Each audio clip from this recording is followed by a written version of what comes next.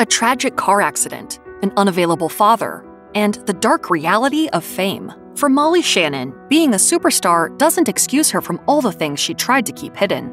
Molly Shannon was in a tragic car accident during her formative years that killed her mother, baby sister, and cousin. Her father, who had been driving and is believed to have fallen asleep at the wheel, had been drunk at the time of the accident. Shannon revealed in her memoir, Hello, Molly, that she and her family had just attended a relative's high school graduation party where a lot of alcohol was being served. Shannon said on The Drew Barrymore Show, "My life changed in a split second. The rug was pulled from under me. Life as I knew it changed in 1 second." She added that losing her mom at an early age had a profound effect on the trajectory of her life. According to Shannon, she was able to gather her mother's heartbreaking last words right before she died. She wrote in her memoir that the car was badly mangled and added, "A man passing the scene stopped. My mother was lying on the ground beside our car and she asked him, 'Where are my girls?' She wanted to gather her 3 little girls and she couldn't. Her heart must have broken in that moment." And those were her final words.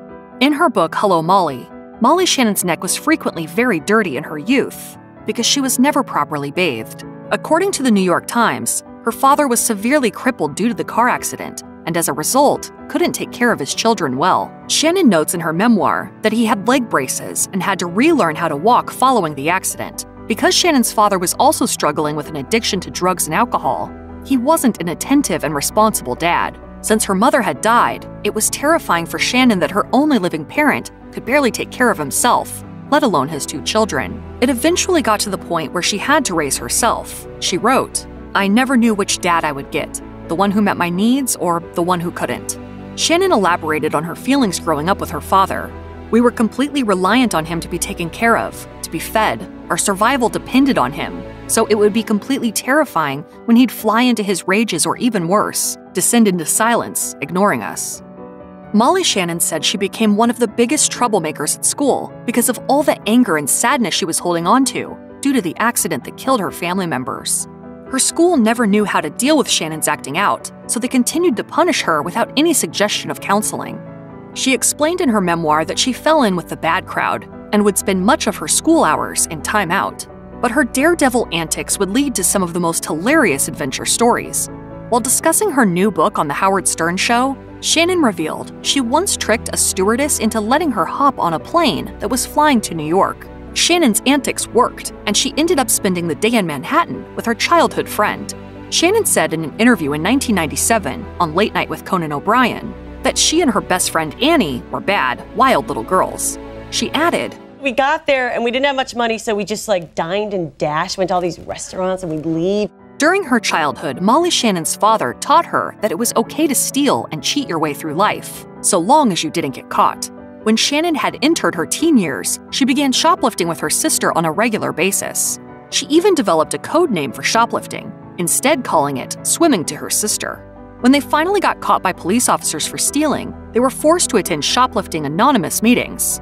Although she and her sister tried to play it off as a big joke, she knows now that her behavior wasn't funny. She told Conan O'Brien in 1997, I just wanted to be bad. My friend and I used to shoplift. We were like little criminals. Shannon hilariously states in her memoir that she really wanted to go to juvenile detention so she could gain some street cred. She wrote, "The thought of juvenile detention truly excited me. I thought, yeah, I want to be with them bad girls. This is so fun." The whole thing was very exciting. Molly Shannon detailed in her memoir how difficult her relationship was with her father, Jim Shannon, while growing up. She recalled that her dad would get extremely jealous when she would hang out with her own friends. According to Shannon, Jim was so possessive over her that she would end up feeling guilty for having a life outside of her relationship with him. Later on, she discovered that he was using her as a surrogate spouse to cope with the loss of his wife's untimely death. Jim would encourage Molly to cause mischief too. She told Conan O'Brien in 1997, "If you could break the rules and get away with it, that was just a good thing." Despite his unconventional parenting, Shannon shared in her memoir that there were many endearing qualities about her father and that she appreciated his eccentric outlook on life. Though they had a turbulent history, she and her father shared a strong bond as her career blossomed. Shannon told USA Today, "He really was like my biggest supporter. He was like, listen, You march into those offices of those agents and Hollywood managers and just say, hey, hold the phone, I got talent. And then he was like, and use your singing voice. That was his advice. Molly Shannon explained in her memoir, Hello, Molly, that her father was never able to be his true self throughout his life.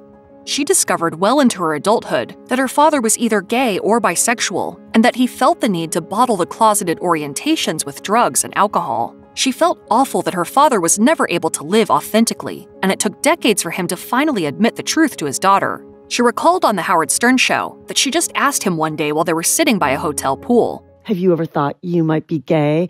And he just said, most definitely. She also tragically revealed that his sexuality was brushed under the rug by her mom when she was still alive. Shannon told Stern, I think he had tried to tell my mom before that. He said, I saw this psychiatrist, and the psychiatrist told me I'm a latent homosexual, and she said, oh, that psychiatrist never should have told you that.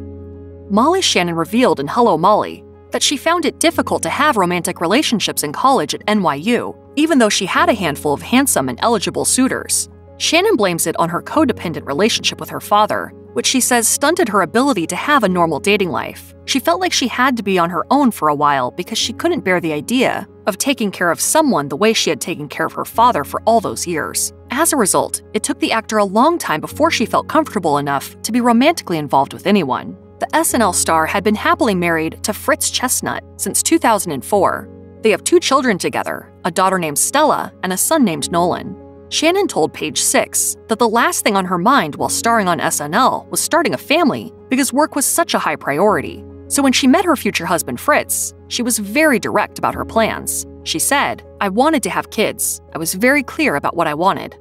During the beginning of her career, Molly Shannon's agent also represented the late Different Strokes actor Gary Coleman. Her agent offered Shannon a chance to meet Coleman, of whom she was a massive fan. As she shared on Watch What Happens Live with Andy Cohen, Shannon initially thought he was sweet, but everything took a dark turn when Coleman invited Shannon up to his hotel room.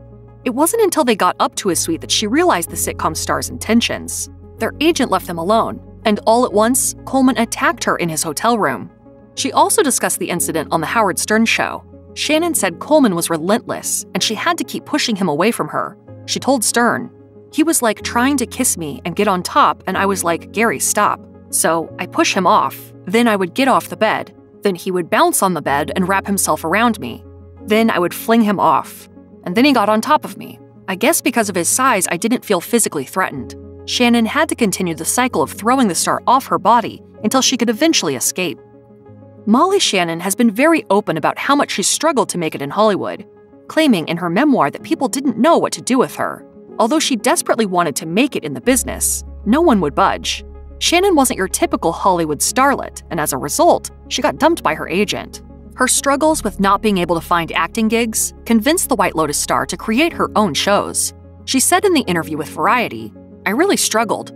I eventually did my own show because I thought, they're not really getting what I do and this isn't really happening. It took Shannon writing her own content to finally get her foot in the door.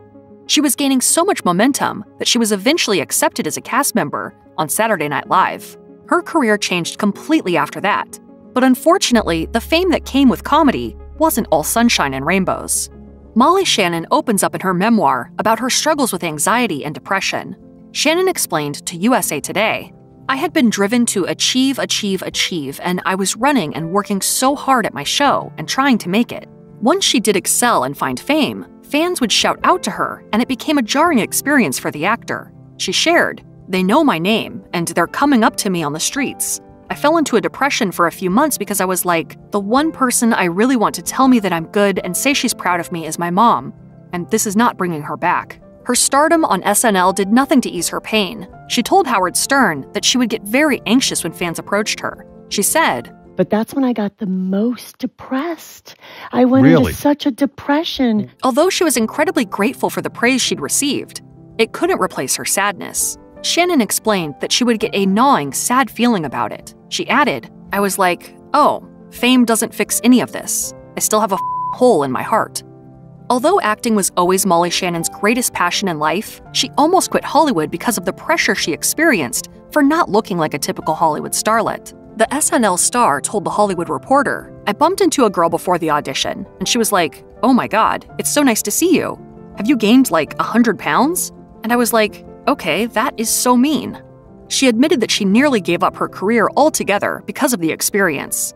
Shannon also wrote in Hello Molly that she was once asked by a photographer in the midst of a photo shoot, "Why are you so ugly?" But Shannon has managed to shrug off all the nasty comments she's received by her peers in the entertainment industry. The actor has been starring in movies and TV shows from left to right for decades. She has taken on major roles in shows including The Other Two and The White Lotus. You didn't know that you were competing against a superstar. If you or someone you know is struggling with mental health, please contact the crisis text line by texting HOME to 741-741. Call the National Alliance on Mental Illness Helpline at 1-800-950-NAMI 6264 or visit the National Institute of Mental Health website.